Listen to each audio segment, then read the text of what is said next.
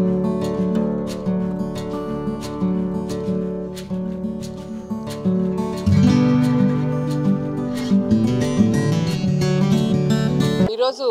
జగన్మోహన్ రెడ్డి గారు ముఖ్యమంత్రి అయిన తర్వాత రాష్ట్రం అంతా ప్రశాంతంగా ఉంది, సుభిక్షంగా ఉంది.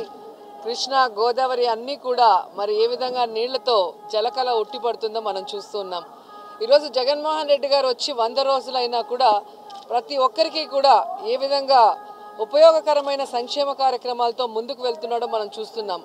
ఈరోజు అమ్మఒడి పథకం కానీ, అలాగే పూర్తి ఫీజు రియంబర్స్మెంట్ సంపూర్ణంగా ఇవ్వాలన్న విషయం కానీ, మరి ఆయన తీసుకుంటున్న ఆటో డ్రైవర్లు కానీ, అలాగే నాయి బ్రాహ్మిన్స్ కానీ అందరికీ కూడా ఏ విధంగా సపోర్టివ్గా ఆయన తీసుకున్న డెసిషన్స్ మనం కళ్ళారా చూస్తున్నాం.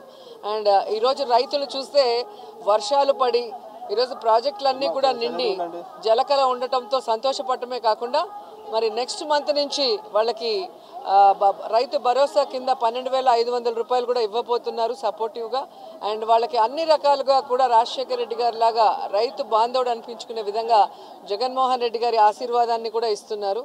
ఇవన్నీ ఒక ఎత్తై ప్రతి ఒక్కరు కూడా జగన్మోహన్ రెడ్డి గారిని ఆశీర్వదిస్తూ ఉంటే మరి తెలుగుదేశం పార్టీ వాళ్ళు అది జీర్ణించుకోలేకుండా ఏ విధంగా ఆయన మీద బురద చల్లటానికి పెయిడ్ ఆర్టిస్టులు అన్న స్కీమ్ని పైకి తీసుకొచ్చారో మనం చూసాం. ఈరోజు కృష్ణానదిలో నీళ్లు నిండి అందరూ సంతోషంగా ఉంటే పెయిడ్ ఆర్టిస్టులు పెట్టి ఏ విధంగా ప్రభుత్వం మీద దుమ్మేయాలన్న ప్రయత్నం చేశారో మనం చూసాం. అలాగే గుంటూరులో పల్నాడంతా కూడా ప్రశాంతంగా ఉంటే ఈరోజు ఏ విధంగా అక్కడ కూడా పెయిడ్ ఆర్టిస్టులు పెట్టి నాటకాలు ఆడుతున్నారో మనం చూస్తున్నాం. ఈరోజు గుంటూరులో మీరు చూస్తే ఎరపతినేని కానీ, కోడెల శివప్రసాద్ లాంటి కీచకుల పరిపాలన నుంచి విముక్తి పొందాము అని చెప్పి ప్రజలు సంతోషంగా ఉంటే పునరావాసాల కేంద్రాలతో మరి ఏ విధంగా జగన్మోహన్ రెడ్డి గారిని దిగజార్చాలి, ఆయన పేరు పోగొట్టాలన్న ప్రయత్నం చేసి అబాసు పాలయ్యారో మీరు చూస్తున్నారు. నేను సూటిగా చంద్రబాబు నాయుడికి వాళ్ళ పార్టీ నాయకులకి ఒకటే ప్రశ్న వేస్తున్నాను. పునరావాస కేంద్రాలు అవసరం లేకపోయినా ఇప్పుడు మీరు పెడుతున్నారే, మీ ప్రభుత్వంలో ఎందుకు పెట్టలేదని నేను అడుగుతున్నాను. ఇదే కోడెల శివప్రసాద్ వల్ల, ఎరపతినేని వల్ల, దేవినేని ఉమ వల్ల, అచ్చం నాయుడు వల్ల, బోండా ఉమ వల్ల ఎంతోమంది వీళ్ళ అరాచకాలకు బలి అయితే మరి వాళ్ళందరూ బాధితుల తరఫున ఎందుకు పునరావాస కేంద్రాలు పెట్టలేదు? నారాయణ కాలేజీలో ఎంతోమంది ఆడపిల్లలు చదువుల సరస్వతులు మరి సూసైడ్స్ చేసుకునే పరిస్థితిని వీళ్ళు యాజమాన్యం క్రియేట్ చేసి అమ్మాయిలు చనిపోతే ఎందుకు పునరావాస కేంద్రాలు పెట్టి వాళ్ళని పరామర్శించలేదని నేను అడుగుతున్నాను. అలాగే గోదావరి పుష్కరాలలో ఈయన సినిమా పిచ్చి కోసం, ఈయన పబ్లిసిటీ పిచ్చి కోసం చంద్రబాబు నాయుడు వల్ల 30 మంది చనిపోతే పునరావాస కేంద్రాలు పెట్టి ఆ కుటుంబ సభ్యులను ఎందుకు పరామర్శించలేదని నేను అడుగుతున్నాను.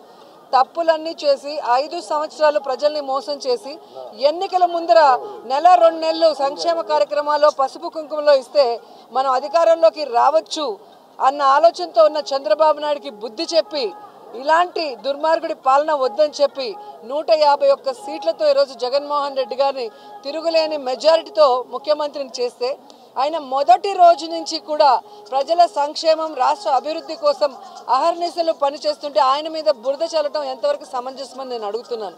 ఇప్పటికైనా మీ పెయిడ్ ఆర్టిస్టులు కానీ పునరావాస కేంద్రాలతో బురద చల్లే కార్యక్రమాన్ని పక్కన పెట్టండి. మీ మీడియా ఉందనో మీరు చెప్పింది వేయడానికి పేపర్లు ఉన్నాయో అనుకుంటే ఇప్పుడు మీకున్నది 23 సీట్లే. భవిష్యత్తులో అది కూడా లేకుండా ప్రజలు మిమ్మల్ని తరిమి కొడతారని కూడా సందర్భంగా తెలియజేసుకుంటున్నాను. Hello, this is your Nandu. Please do subscribe to New Waves Media. ఇలాంటి మరిన్ని వీడియోలు కావాలని కోరుకుంటున్నారా? అయితే పక్కనే ఉన్న గంట సింబల్ను క్లిక్ చేయండి. అలాగే సబ్స్క్రైబ్ చేయండి.